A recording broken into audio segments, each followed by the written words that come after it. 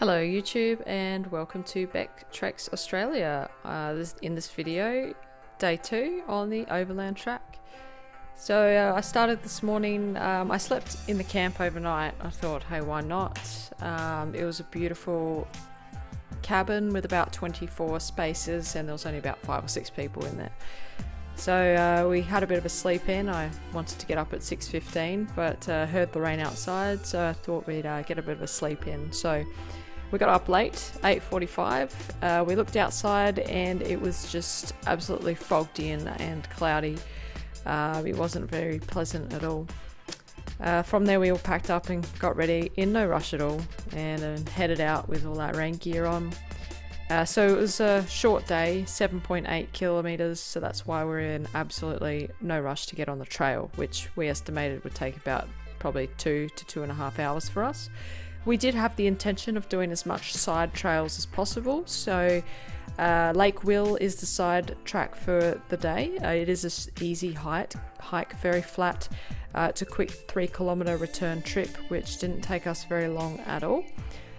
So we went down that option. We took our packs with us because we were going to stop for lunch. So we got to Lake Will, and you can see by the video footage here that it was all fogged in. There was no view at all. We just saw a bit of water on a little beach, and yeah, it's not too great. So we found this nice little tree to sort of huddle underneath because the rain has not let off at all today.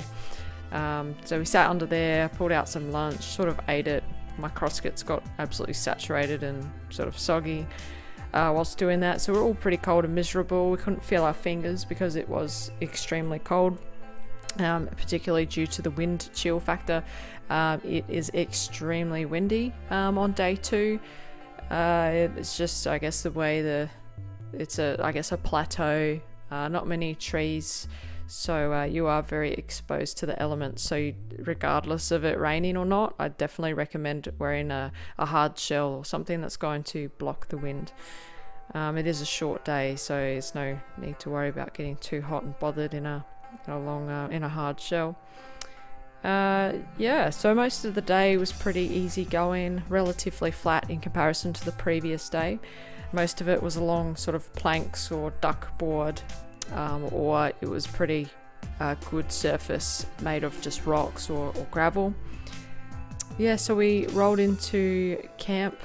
Probably took us about 3 hours, including the detour to Lake Will, maybe 3.5 hours. So we went inside the hut, we hung up all of our equipment to start drying out, and realized that our packs were saturated. We had Zpacks Arc holes, and we were under the assumption that it is a waterproof, or I say not waterproof, water resistant material they are made out of. So we thought rain, we shouldn't get too much water, it might suck up a bit but shouldn't make a difference. But when we unpacked everything, there was a solid puddle at the bottom of our pack, and thankfully everything's in dry bags, so it wasn't a problem. But was just more disappointed to find out that material, like somehow a quite significant amount of water got in just a short amount of time.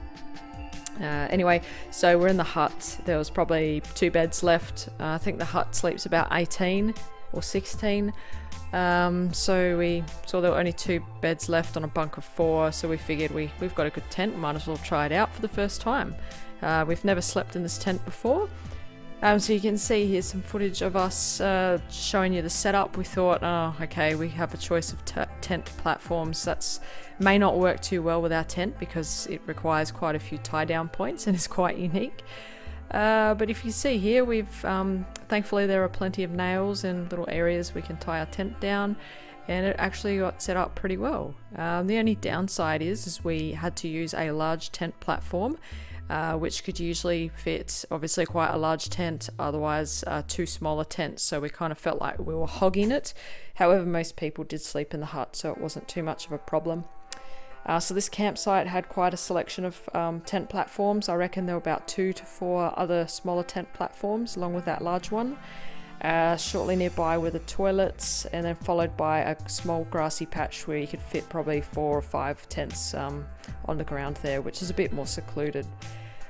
Other than that, this area has a helipad as usual, and yeah, the hut was quite small. You can see in this picture of our meal there. Behind that there is a small hanging space. We've got all of our stuff hanging to dry, or everyone's got all their stuff out to dry. Unfortunately, with the cold and miserable weather, a small hut gets very cramped very quickly, and the annex was just absolutely stuffed full of everyone's drying equipment. Just one note I should make, if you are walking, please, on the trail, please be considerate of other people when you hang up your stuff to dry. As soon as it's dry, please, put it away. So keep regularly checking on that, because we found a lot of people would just set their stuff up, leave it all overnight, and then pack it away as they're leaving the next day, despite their stuff probably dried out after maybe an hour or two. So that's just one thing, one comment I need to make. People just be considerate of that, because there is not a lot of space, particularly in this small hut. Other than that, despite the rain, it was an enjoyable day, nice short one, and we got to use our new tent, which we were very impressed with. It's set up on a tent platform. Alright, thank you for watching another of my videos. Please do like and subscribe. Stick around for day 3.